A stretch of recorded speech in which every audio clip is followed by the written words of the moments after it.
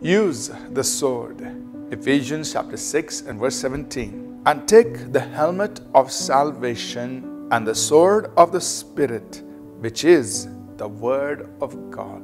This week we are reminding ourselves of the importance of speaking God's Word, of us declaring what God has said in His Word for us, towards us, about us, and the promises He's given to us.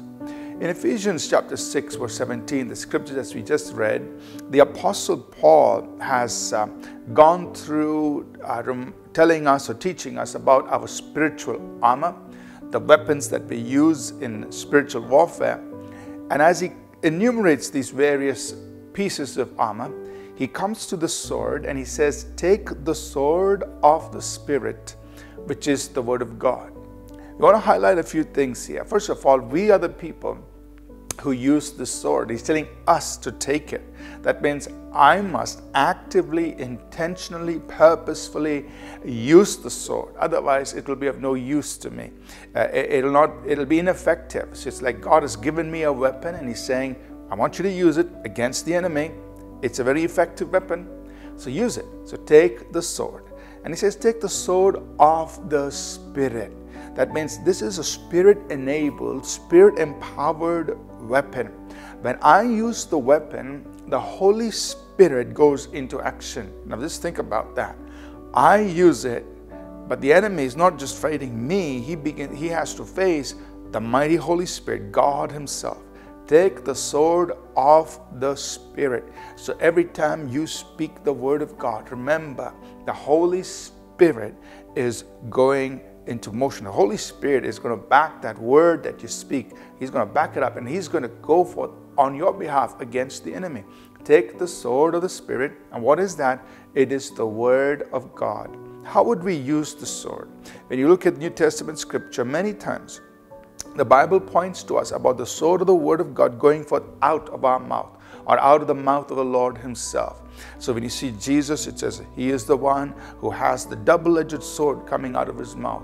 It is His Word, and His Word has to be spoken. So just like how He speaks the Word, we take the Word of God as our sword and we use it against the enemy.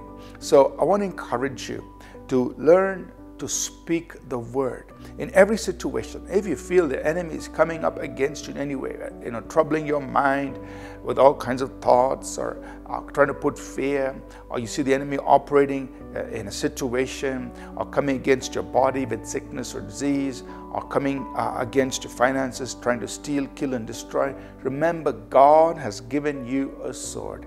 It is the sword of the Spirit of God. The Holy Spirit backs this up when you use it, and it is the Word of God. That means we must speak the Word of God with our mouth. So you intentionally speak the Word against the enemy.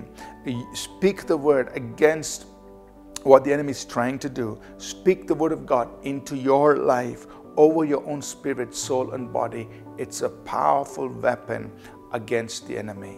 Use your sword. Speak the Word. Let's pray. Father, we ask that You will help us to take this weapon that You've given to us, which is the Word of God, backed up by the Holy Spirit. And even as we speak, help us to understand the Holy Spirit moves on our behalf when we speak this word. Satan remains defeated in our lives. In Jesus' name, amen. Thank you for tuning in to Living Supernaturally. For more resources to strengthen your spiritual walk, please visit apcwo.org.